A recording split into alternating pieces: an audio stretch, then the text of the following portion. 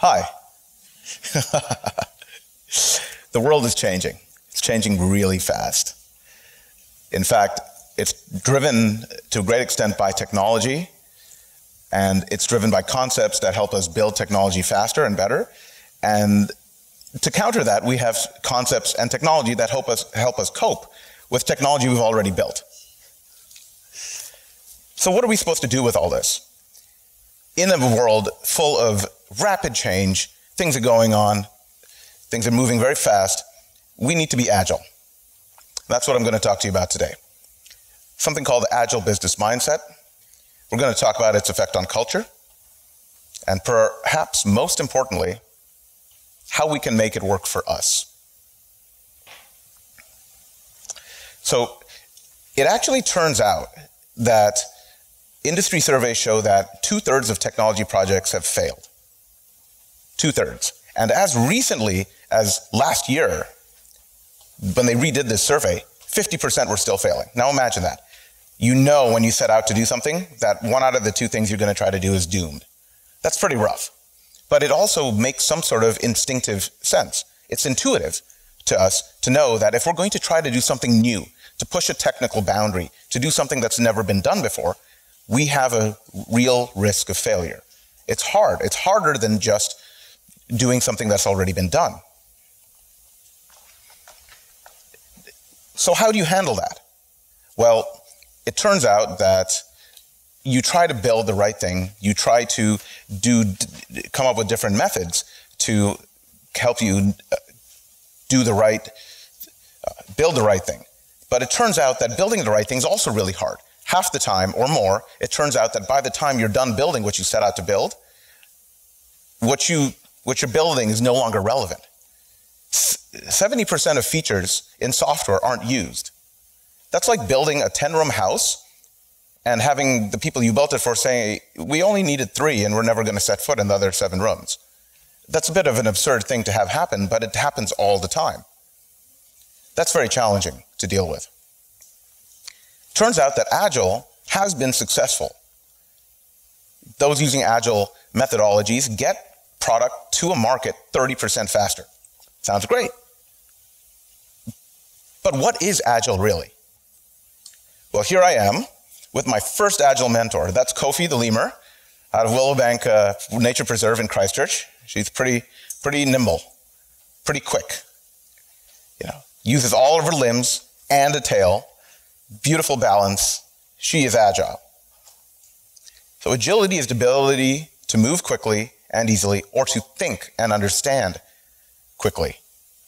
Now, maybe it's because my family is from India. Whenever I think of agility, I think of monkeys. They're cheeky. They leap from branch to ground to another branch. You've probably seen these great videos of monkeys in trees pulling cheetahs' tails and then running back up the tree. That's pretty agile. That's taking some risk, right? That's your primary predator, and you're literally pulling the guy's tail. So monkeys are agile. How can businesses be more agile? Well, it turns out about 30 years ago, a group of technology developers got together at what was called the Snowbird Conference. And they had been developing ideas independently of each other. And some of these ideas were working, some of them were having problems, but they all shared the common problem that things were failing, projects weren't getting done, or even if they were getting done, by the time they were done, it turns out nobody cared. Whoops. So they came up with what's called the Agile Manifesto, and there are 4 major values. They chose to value individuals and interactions over processes and tools. A usable product over paperwork. Now, how many of you work in jobs where you fill out too much paperwork and you feel you don't get enough done? That's challenging. So we want to value the product over the paperwork. They want to value collaboration over things like contracts. The words are used interchangeably in some places, but they're really very different things. Collaboration is about working together. Contract is a very tight type of interface. And they want it to be responsive to change rather than obsessed with sticking to a plan.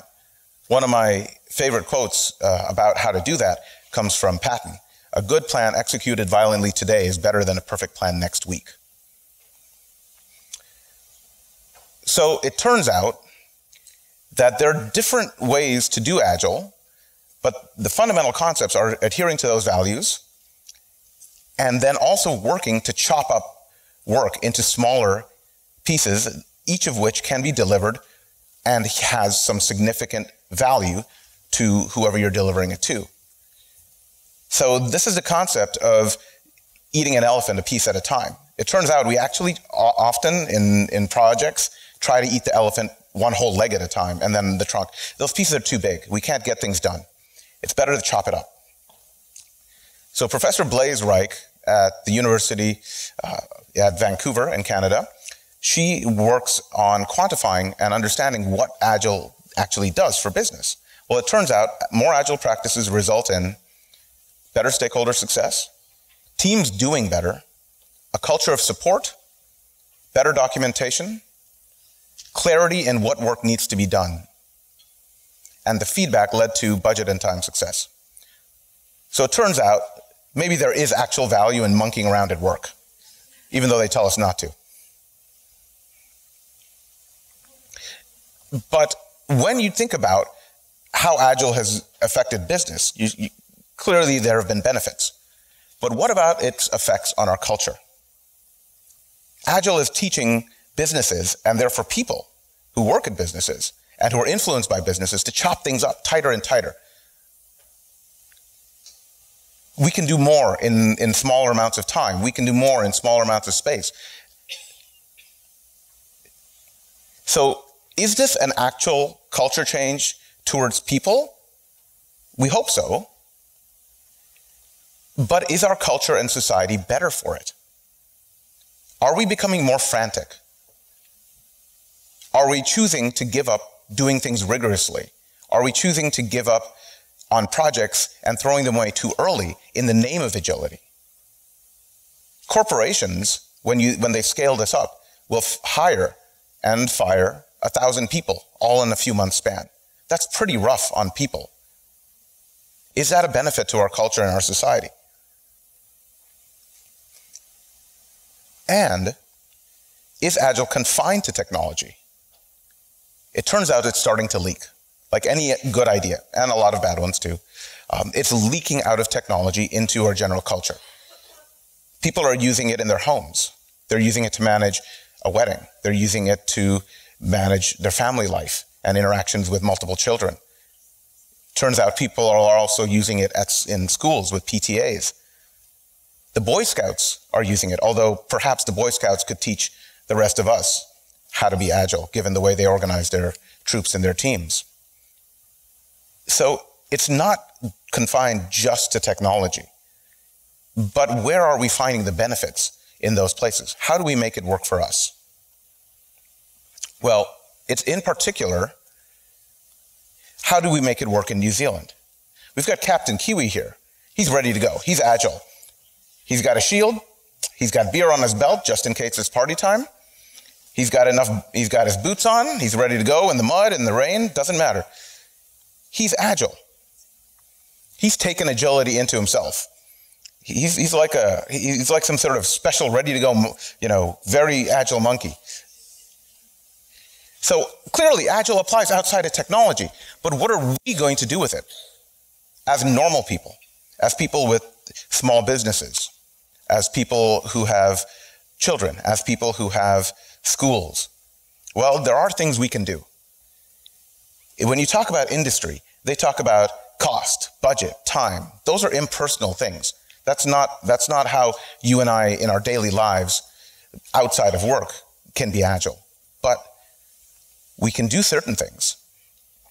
We can respond to demand quickly, like the Agile bakery that stopped bringing everybody in at 2 a.m., started baking later, and said, we're going to start with a basic croissant and then build fancy things on top of that.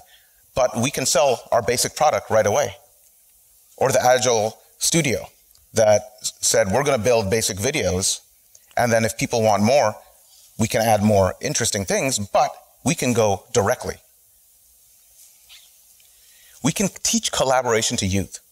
In California, project-based learning is becoming much more accepted as a new method of teaching children how to do work in the future and how to learn. So what they're doing is actually democratizing leadership within students and student groups by using agile methodologies. What it does is it makes sure that the shy, quiet children get their ideas heard and get a chance to demonstrate their knowledge alongside as the loud ones. We can use it to be more efficient. Small construction companies are learning to commoditize portions of housing and other buildings that can be delivered and plugged in, basically, rather than choosing to build layer by layer. It's a very different way of doing things, but that agility is allowing them to stop when it's the right time and stop quickly with less resources expended. We can build the right thing. A lot of time in architectural and marketing design, people are given a task and they go off, spend a bunch of money, do a lot of time, and when they come back to the customer, they've done the wrong thing. Sorry, that's not what we were interested in. Why didn't you talk to us? Well, it turns out if they had with tighter feedback from the customer, you can build the right thing every time. And you can use it to reduce risk. When you're doing things for the first time, you don't know if you can do them. Sometimes there are fundamental roadblocks that you have to deal with. By doing things in smaller steps and checking back repeatedly, and hopefully each of those steps is actually something you can test, you can quickly expose if there is a block that simply can't be overcome. And we can be more accountable to each other. By using agile methodologies, what you do is you find a way in our society to hold each other more accountable, because you're not accountable just to some boss who's telling you to do something. You're accountable to your peers. It's a totally different way of looking at how we do things, but as a society, it's actually a much more community-based way.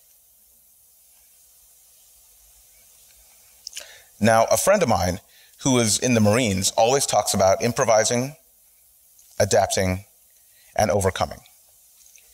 So how do we use agility in that context? Well, there's nothing more agile than bringing together improvisation, adaptation to overcome obstacles. So to improvise, can we chop up our car restoration into smaller, more manageable pieces? Can we use it to help our retirement planning? Can we use it to help in our social lives? And then also we need to adapt to Agile. So what that means is adopting Agile into our own lives. For example, one way I use continuous feedback a lot is in my marriage. My wife makes sure that I get a lot of continuous feedback. That's number one. But you can also use it to chop up things into smaller blocks. You know, we don't have to clean the whole house at once. We can clean parts of the house. There's a lot of different ways to bring it into your home. And finally, we can use it to overcome by integrating all these things, by being more community-based, by being more democratized in the way we accept and use leadership. By overcoming our inagility and becoming agile, we can actually overcome a lot of obstacles in our lives, in our endeavors, not just in business, but also in our personal lives. In the end, I come back to thinking about my beautiful little agile monkey. It's quick, it's nimble, it jumps around, but it does it with a purpose. It's not incoherent. It's graceful. It's smooth. They have communities that interact with each other, and leadership passes as necessary. So we have to fundamentally let out our inner monkey. Thank you for your attention.